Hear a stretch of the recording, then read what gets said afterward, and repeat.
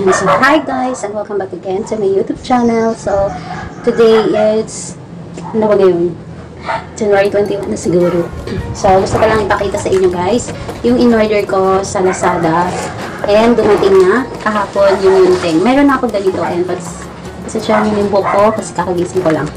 So, meron na akong yunting, dun nga lang sa Manila. So, yung difference lang na kapag mag-order kayo dun sa Cavite, then here sa Zamboanga is, yung sa Cavite is parang 50 lang yung shipping fee or 100. Unlike dito is, medyo mahal siya guys kasi malayo na nga. So, parang ito is 300 something. Sa 300 ano lang to. Pero ang binayaran ko is nasa 541. So, nasa 200 plus yung shipping fee. So, yung advice ko lang sa mga lugar na nasa probinsya is kapag mag-order kayo sa Lazada, dapat yung isang store lang mo orderan nyo para hindi siya pa-iba-iba ng shipping fee. Kasi pag different store, mag-iba-iba yung shipping fee. So, kaya in-order ko yung yunting kasi subok ko na siya guys. Yan talagang ginagamit ko and super duper worth it naman sa binabayaran mo kasi hindi siya yung pipitsugin na mabilis lang masira. So, dito lang guys, ipakita ko. So, this one is the mobile phone tripod, camera tripod, ganyan siya. Ayan, so, meron na siyang bag. Pinopen ko na to siya guys kahapon kasi kailangan ko siyang i-check. Ayan. So, meron siyang charger, cord, hindi siya charge, cord para sa, parang remote. May remote kasi to siya. So, meron na rin siyang bag. Wait lang guys. And yung maganda lang dito, yung ano bang tawag dito, yung handle ng paghawak ng mga phone, hindi nyo na siya kailangan ganito kasi i-scroll nyo lang to. Ikot-ikutin nyo lang hanggat makasya sa phone mo. And hindi siya yung katulad na pipitsugin na pag ilagay mo yung cellphone is tatalbog siya kasi ito natatanggal yung rubber dito. So ito naman is may ganito siya guys. Ayan, so hindi talaga mahulog yung phone nyo.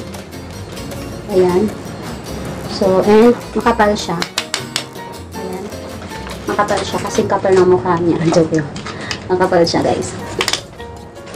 Ayan, ganito na. So, ganito yung ano nila. So, ito na yung sinasabi ko na parang may remote siya na pwede nyo naman i-charge.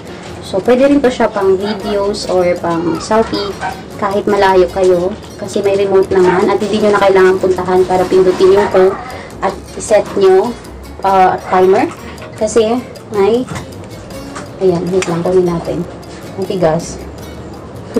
Ayan, so yung dito guys is ayan, ano ba ito?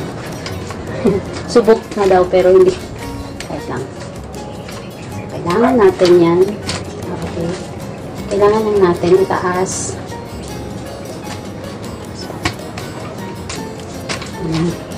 So, mataas to siya guys. So, ganito yung ano niya. Pwede, parang may ano pa siya ng dalawa. So, diba? So, if gusto niya mag-picture, pwede ito. Pwede niyo naman i-adjust.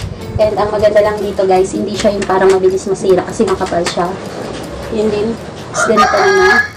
So, minumove mo lang to pag gusto mo i-adjust. Konting ano, may mga ano naman dito na pwede mo naman i-adjust.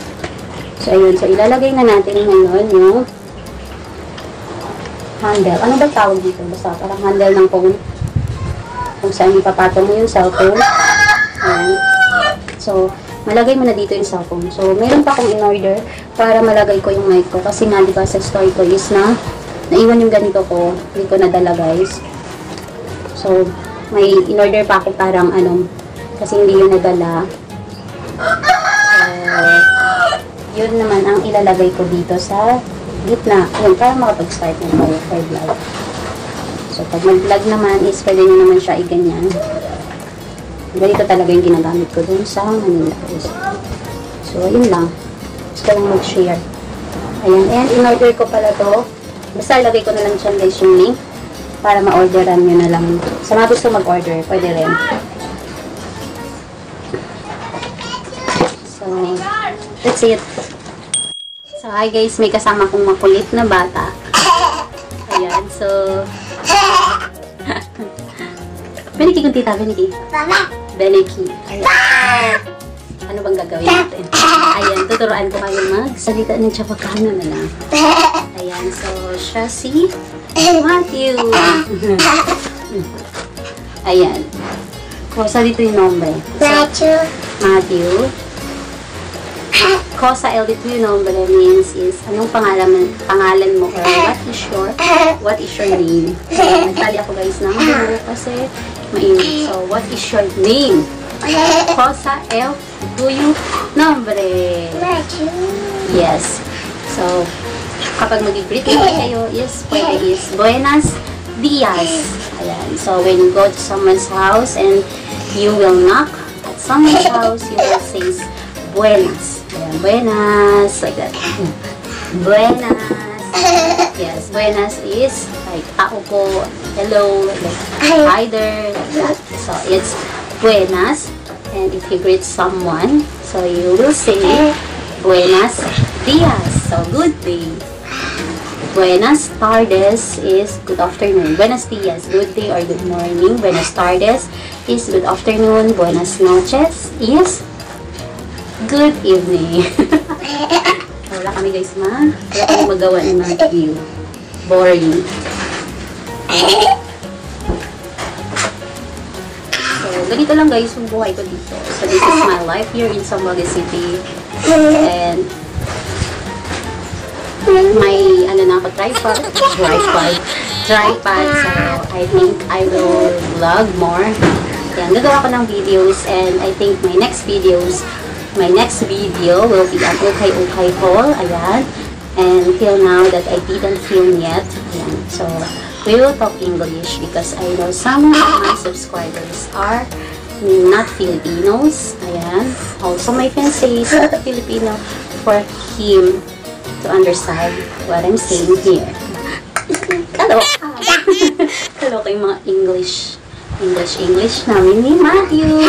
Sana ayan. So I will just upload and we will see what video can I do.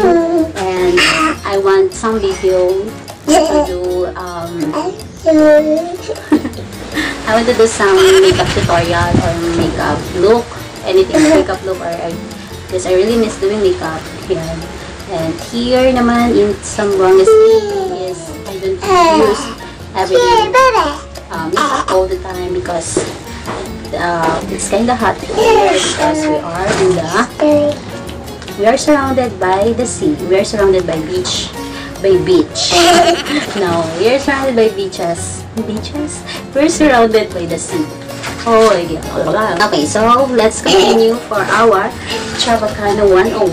And we don't use this mic because I have no, you know that? Wala akong paglalagyan nito kasi I ordered but it didn't arrive yet. So when I ordered in Lazada, it takes weeks, like 2 weeks or 1 week, 1 week and a half to arrive here. So another word from Chavacano is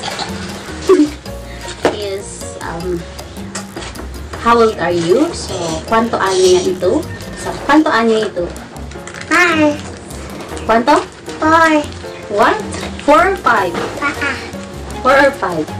5. So, 5. Ayan. So, kwanto anya is how old are you? Ayan. 5 years old. So, Matthew is 5 years old. So young. And ayan. So comment down below if you want some words in Chavacano. I can do or I can translate it for you. Okay. Bien presto aquí. Ese día bien fresco aquí kasi bien fuerte el viento. Look. So ese día is today. Yes, what I'm saying is today is it's kind of windy here because it's kind of windy. Joke lang. Today is kind of windy here. That's what I'm saying. Este día bien fresco. It's kind of refreshing. Refreshing. Fresco. Fuerte. Strong. Fuerte.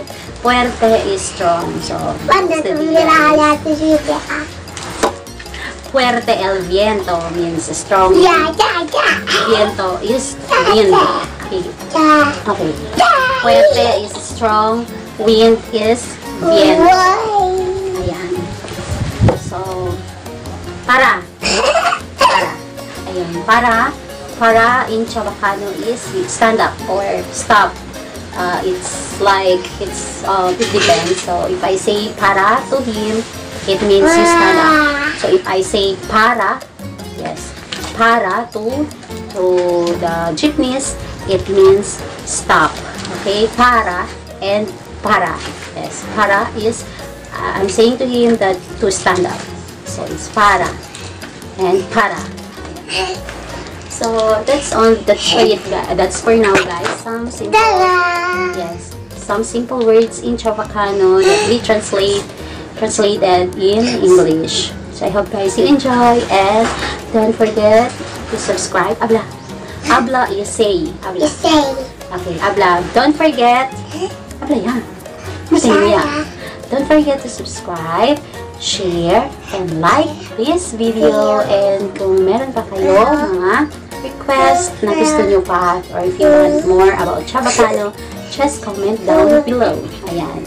So again guys, thank you so much. Muchas gracias and mucho besos. Bye. Mucho besos, Anong. Muchas gracias and mucho Anong. Besos. Besos. Sige. Muchas gracias and mucho besos. Bye. Bye.